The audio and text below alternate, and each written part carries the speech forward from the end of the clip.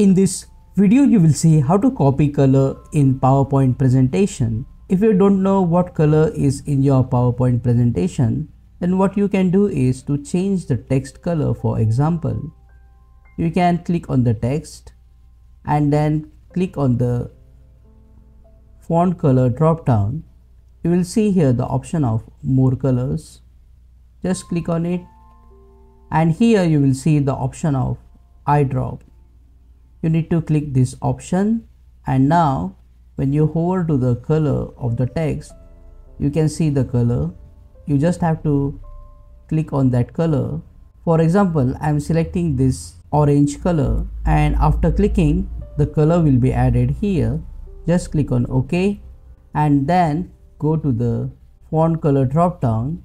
That color will appear under the recent color. In this way, you can copy color in PowerPoint.